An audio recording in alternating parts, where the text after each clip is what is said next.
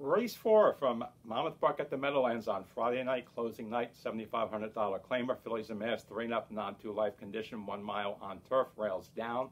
The 5, Canny Land, moved early and wide in a fast-paced race at Delaware last time out. She was run down by a favorite drop down.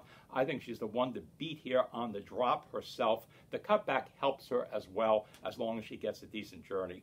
The 6, Calming Sea, was hard used on a course that did not help speed in her last start at the Meadowlands. She's second off a layoff here. She was outside the 8, Llewellyn Street, one of her key rivals, again here in that start. She still dueled with that rival, was unable to really take back. She has a new jockey on board here, but is in an even tougher position inside that potential pace foe. Number 11, Wonderful Venezuela, cycling forward, 3rd off a layoff, 3rd time on turf, 3rd time for her very live new low-profile barn. She was pace and trip 8 at last time out in that big-time improved performance. Now she moves outside, does switch to a top turf jockey, but this is a tough draw to overcome, only using her underneath.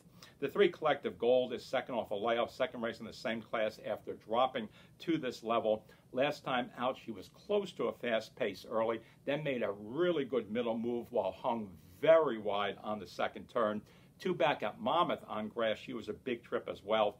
Last time out, she flattened out like a short horse after being used early and making that big middle move. Now she moves inside for a barn that excels second time form cycle, 13% overall, 24%, nearly doubles that from a good size sample when second off the bench. Race 4, 3, 5, and 9.